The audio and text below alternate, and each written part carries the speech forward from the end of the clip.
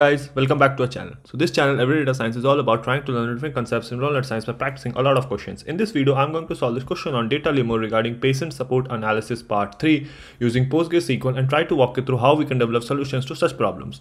The difficulty level of this question is hard, and this question has been asked in United Health interviews. Okay, let's jump right in. The question reads, United Health Group has a program called Advocate for Me, which allows members to call an advocate and receive support for their healthcare needs, whether that's behavioral, clinical, well-being, healthcare, financing, benefits, claims, or pharmacy help.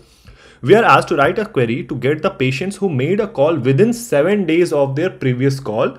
If a patient called more than twice in a span of 7 days, count them as once. So it does not matter like how many times the person is calling, as long as the person is calling within the 7-day period, you just count them. Okay, this is one patient that has called within 7 days of the previous call. Right, so basically we are given a table called callers with 6 different columns: policy or holder ID, case ID, call category, call received, call duration seconds, original order, call received is a timestamp. And here is an example of it. So if we look at policy holder ID, so basically these three are for one of the patients. So if you see, the first call was on 9th of March 2022, and then the second call was on 12th of March. So obviously this is within the 7-day period. Then next call was on 13th of May. So obviously this is outside the 7-day period range, right? So one of the customers has called within the 7-day period.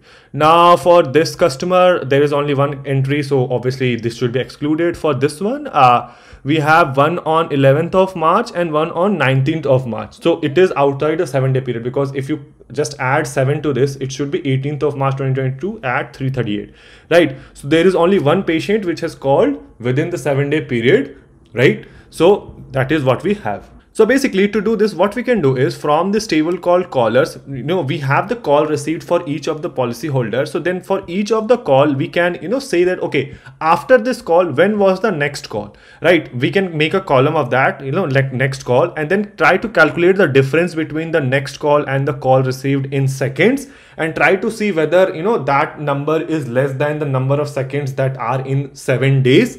And keep only those rows and count the number of different policy holder ID. So what I'm saying is, from this table called callers, let's keep all the columns and make a new column, which is basically the next call time, right? So since we need to do this for each of the policy holder ID, and we need to get the next value, right? So we are going to use the lead window function.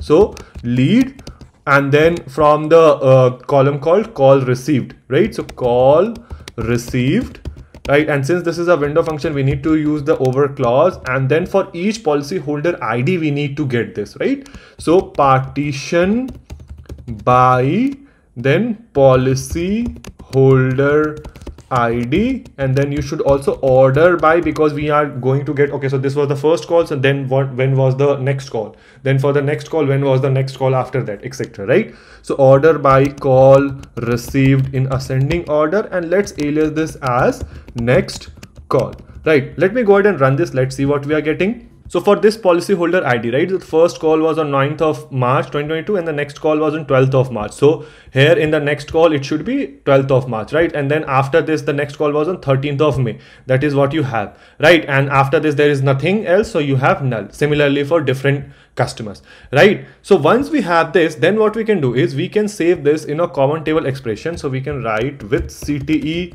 as, and then this entire thing goes into parentheses, and then from this table called from this common table expression, right, let's keep only those rows where the difference between the call received and the next call is within the 7-day period, because that is what we are concerned about, right? So how can we do that? So we can use the extract function to basically get the number of seconds in the difference of these two columns, call received and next call, right? So what we can do is only keep those rows where extract, and how can we get the number of seconds from a date? You can use the epoch function. So we write epoch from, and from which, what we need to do, we need to calculate the difference from the call received and the next call, right? So that is going to give you, okay, these many days, these many number of hours, these many number of seconds. And then when you do epoch of that, so it is going to basically convert the entire difference into seconds, right? So that is what we are doing. So from next call, right? So next call minus call received, right? And that should be less than, because the call should come within the 7-day period, right? So it should be less than. Now, how to get the number of seconds in 7 days? So how many hours in 1 day? 24, right? So 24, every hour has 60 minutes, every minute has 60 seconds, and we are concerned about 7 days. So these many number of seconds. So only keep these rows. For the time being, once you have these rows, let's keep all the columns. Obviously, this is not what we want in the output, but let me, just see, let's see what we are having, right? Okay, let me run this. Okay, so if we look at it, right? So for this policyholder ID, we saw that there was only one of these calls that were within the 7-day period, right? So you have only that row, and then for another ones, right, you have all these, right? For example, for this particular policyholder, so this policyholder actually has 2 calls within the 7-day period, but the question says even if it is more than one, calling more than twice, we need to count them as one. So basically, just by looking at it, you can guess like what we need to change in this particular thing.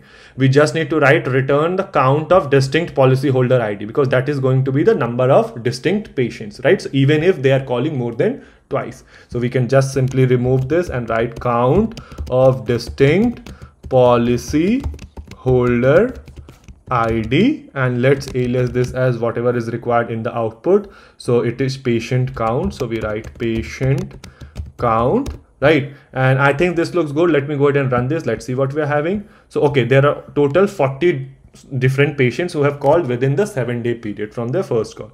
So let me go ahead and submit it to see if it passes all the test cases. So this is accepted, and this is how we do it. Again, not a very difficult question if you know about window functions. All we did was, for each of the call, we tried to find out, what is the next call time, and then try to make sure that we are only, dealing with those rows where the difference between the next call and the call received is less than the number of seconds in 7 days. And then once we had those rows, we just counted the number of distinct policyholder ID, because we only need to get the total number of distinct patients who called within the 7-day period. So this is how we do it. Let me know if there is a better way or a more efficient way you can think of to solve this question. Let the solution be in the comment section below, and I will see you guys in the next video.